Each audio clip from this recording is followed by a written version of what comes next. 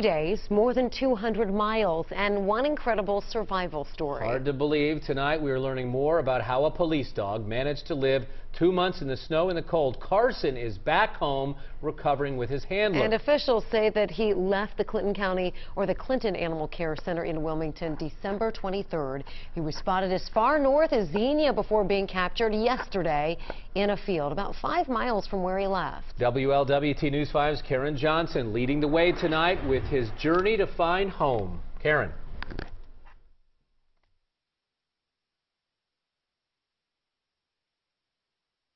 K9 Karson home crashing today after his 61-day journey. The difficult part about him certainly was the amount of travel he was doing on a daily and weekly basis. During the 2 months that Karson has been on the run, lost pet professionals say the Belgian Malinois must have traveled more than 200 miles, yet stayed within a 20-mile radius of Wilmington, where he escaped from a kennel.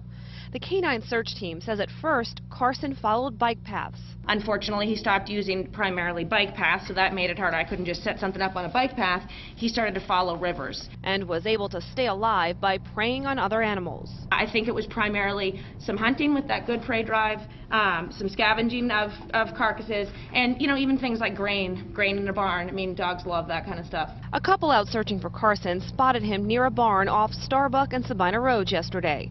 His handler, Officer Jerry Pop's voice, ultimately brought him home. In the end, it definitely was the smart thinking and having that car as a lure to open the door and have Officer Pop say, load up, and there's your keyword and there's your trigger, and that's how we got him. Today in Wilmington, signs welcomed Karson home.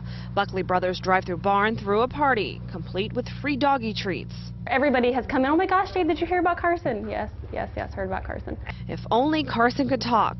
What a story he could tell. We've said before, Karson's not just, a dog. He's a member of our department, and he's a member of our community. And the community is invited to a welcome home party. It'll be Friday night in Wilmington at the Bible Baptist Church.